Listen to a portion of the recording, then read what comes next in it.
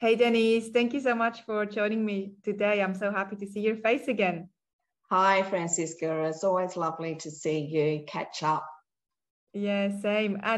And today's purpose is to share a little bit about your business journey and your journey into becoming a business owner. Also talking a little bit about the highlights and the lowlights, and also your experience in the Clever Bunch. So why don't you tell us a little bit about your business and also why you chose this specific industry? Okay, yeah, sure. You're passionate about what you do.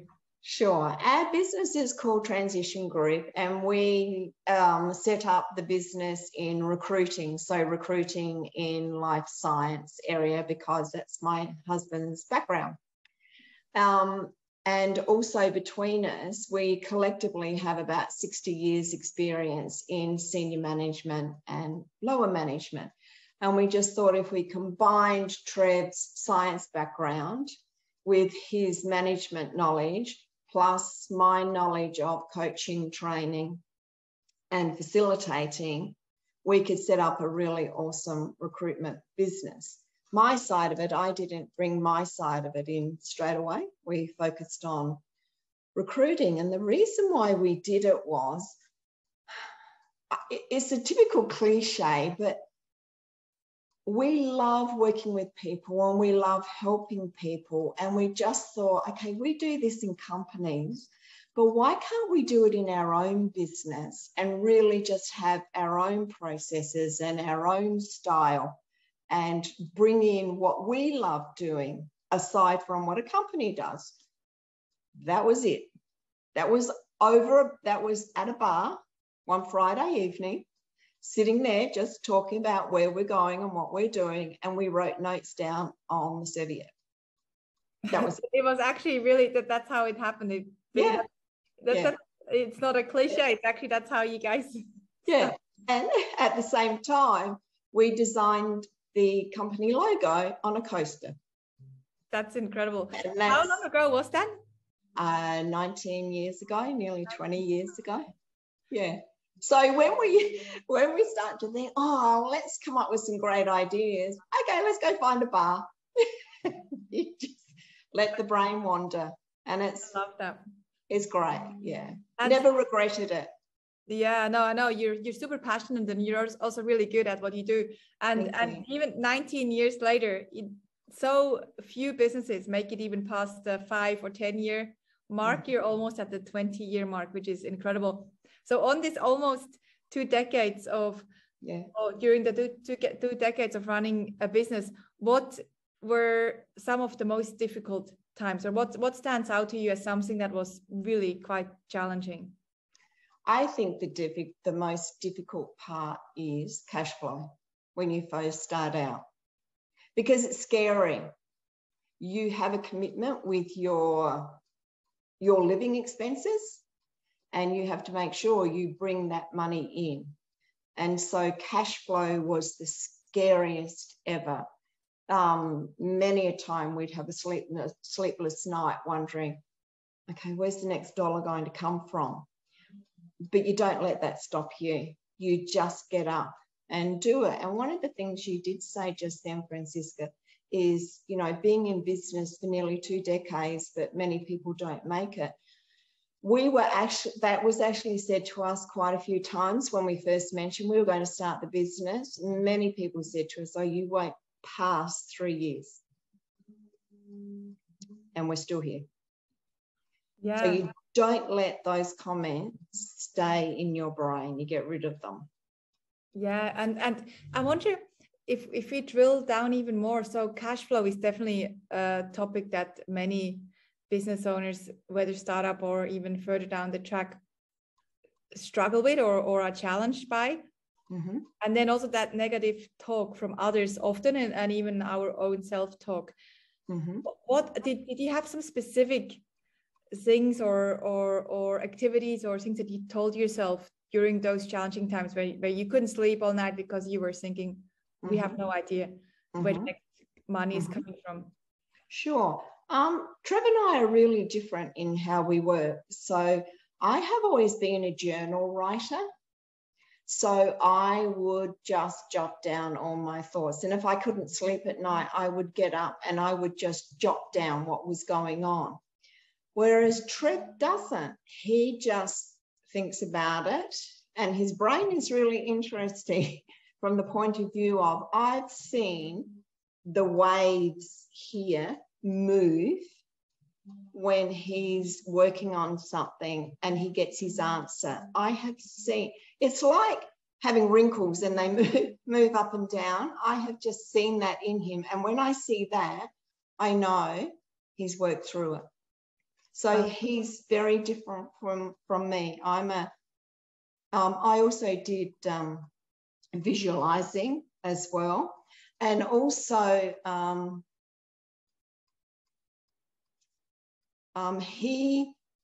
he's a great one for, okay, let's do a mind map. And he'll write down what he's thinking and he'll just jot all that down. So that's how we coped. And it worked well, really worked well. Yeah, I love that. And everyone has their own little way of dealing with some challenges or opportunities. I'm actually similar to you too. When I'm going through something a little bit difficult, or I have to think something through, or I'm not sure just yet, it's always a journal. I always grab the journal and I just write. And sometimes it might take a week or so to just write and not really expect an outcome. And then suddenly the outcome will come from, it's almost like talking it out with myself, which is I often say it's great to talk aloud to yourself because boy, it really does happen. And it's just Franziska, allowing the process. Don't get stressed in what's happening. Just allow the process of, okay, you're writing, and allow yourself to be free. And I often say to people, even if nothing comes, just put a pen there and you'll start writing. And that's what I used to do. And I still do it. I still journal. I love it. Yeah, same here. Now, on this 19 years journey, what is one of the highlights that jumps out at you? What is one of your favorite parts? I'm sure there are many. Yeah, I think the biggest one was, once again, Trev being creative with his brain and partnering with companies to have, so he now has partnerships with companies that he does their recruiting.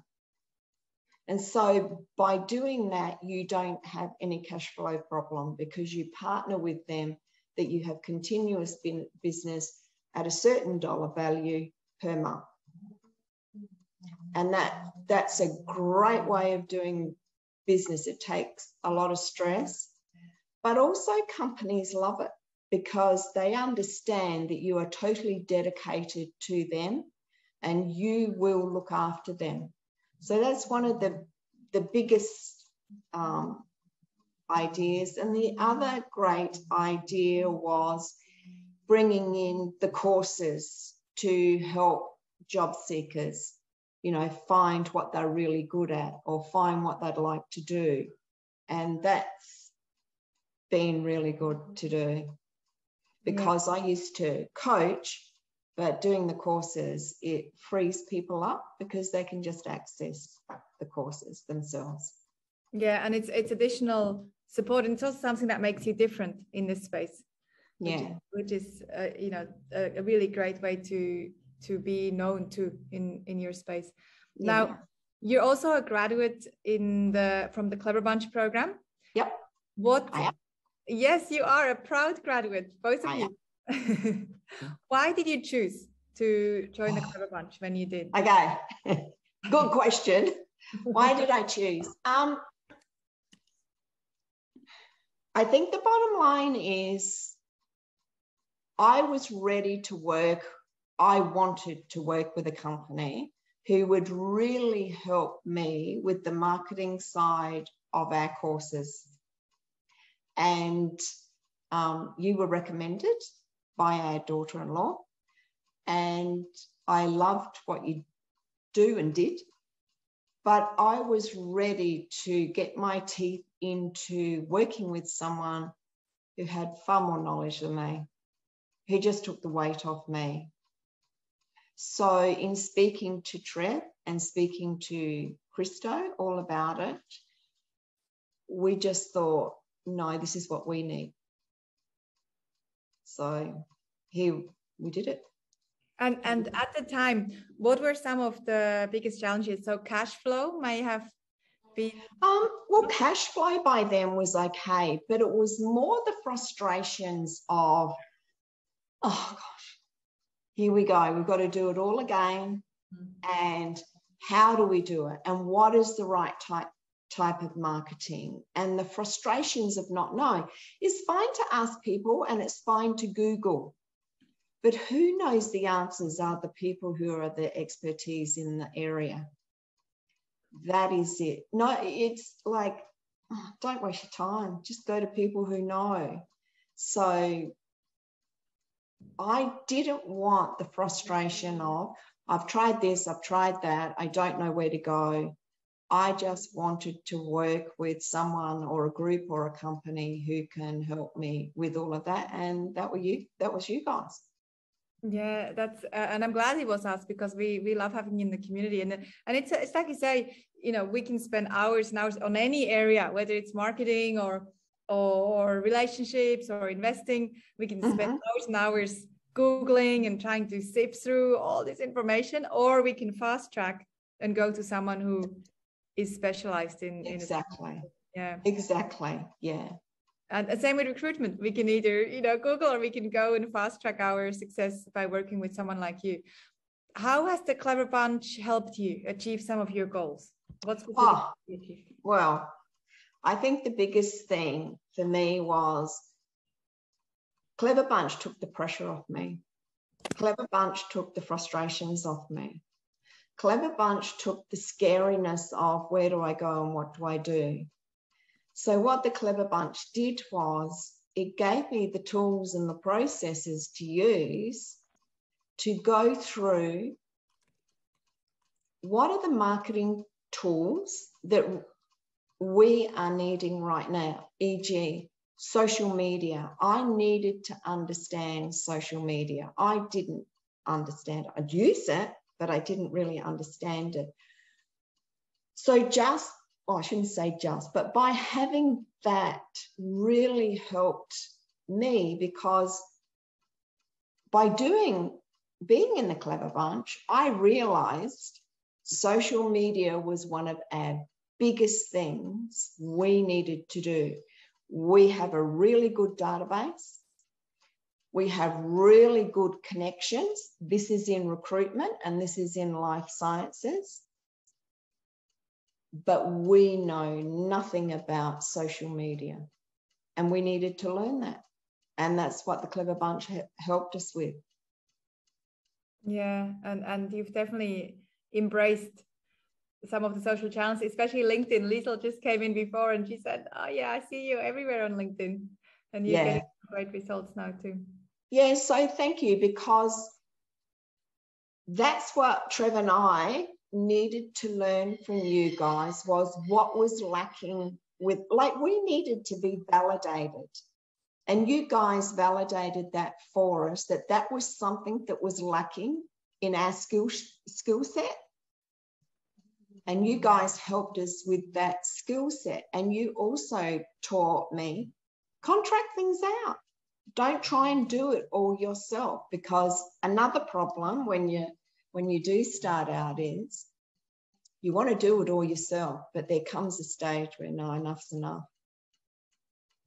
Yeah, exactly. And one thing that we talk a lot about in the Clever Bunch and we create is the strategies that then can be outsourced without wasting time and money, which is exactly what you've done. Yeah. Yeah, absolutely. Yeah.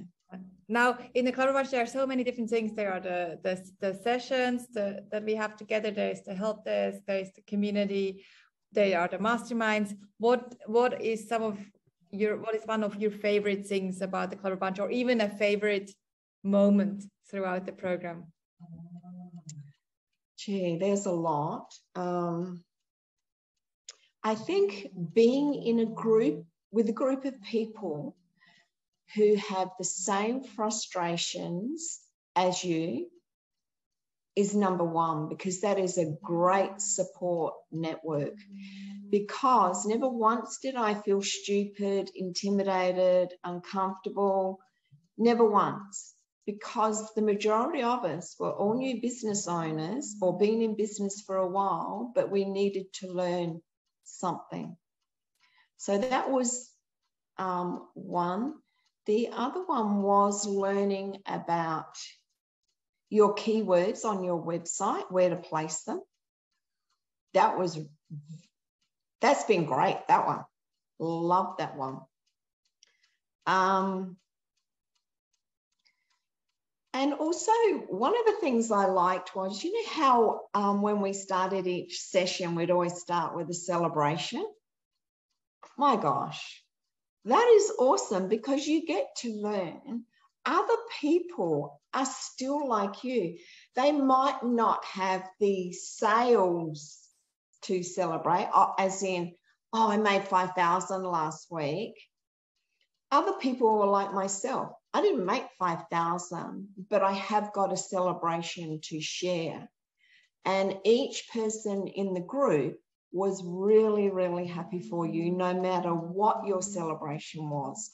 So it was the knowledge of yourself and Christo. It's worth $1 million, the information you guys have and the information that you're prepared to share, plus your support from Lisa and everybody else who works with you.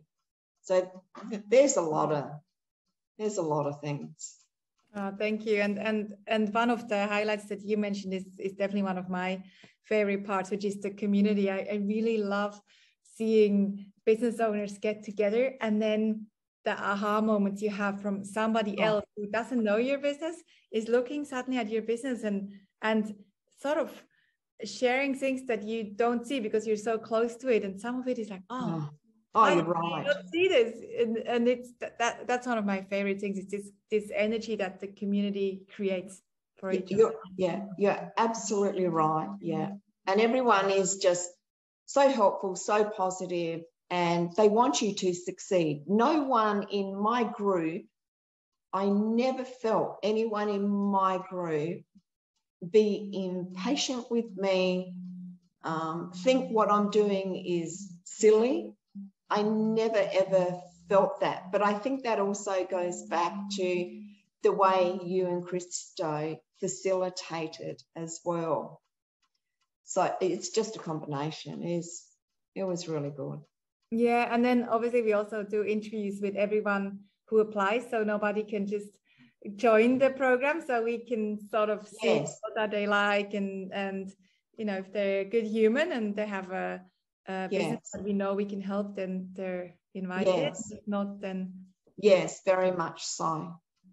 Yes, because I actually remember Christo saying that once, that it's important to interview your people because they might not suit your business. E.g., with you guys, sure, all of us want business and all of us want money, but if they're going to be hard work, not just, it's just in any business. If a client is going to be hard work, no, don't take it on just for the money. That's one of the key lessons, I think, that we all need to take away from this. Now, talking about key lessons, I do have two last questions. Sure. You've been in business for 19 years. There's so much gold right there that you can share with other business owners, whether they've been in business for a while or they're new to business. One question that I have is, what do you wish you had known when you first started your business? I wish I had not done. Or what do you wish you had known? You know, to your person when you 19 years ago, what do you wish you had known back then? Back then? I wish I had known that you don't know everything. Because you know what? You think you do. You really do, because you're confident and you do know your subject matter. But I wish I had known the ins and outs of running a business. There's more to it. E.g., marketing is a good one. Yeah. And it's okay to ask for help. Yep. Yeah. Absolutely. Don't be scared. But however, Franziska, be careful who you ask for help from. That's a big one. you got to make sure they know what they're talking about. Yeah, and we've seen it all. We've seen it all. So yes, that's a big qualifier on that question. The last question I have for you is, what is a word or a few words of wisdom you'd like to share with fellow business owners? I think the biggest thing is have faith in yourself. If you have made a decision that you want to run a business and you are very confident and competent in your abilities and you've done your homework on it, then have faith in your decision and make that decision work. And focus on what you're doing. Don't give in. Just don't give in. And please do not allow all the people who say you won't make it get into your head. Just keep focusing on what you want. Have your vision. You'll get there. I love it. Thanks so much. Very wise words from a very seasoned business owner. Thank you again so much, Denise. You're always very generous and giving. Pleasure, Franziska. To interact, so thank you.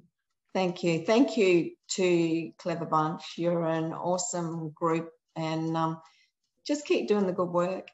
We will. We love it, and we will keep doing the good work thanks to people like you. So thanks again, Denise. Very welcome. You take care. Bye for now. See you. Bye-bye.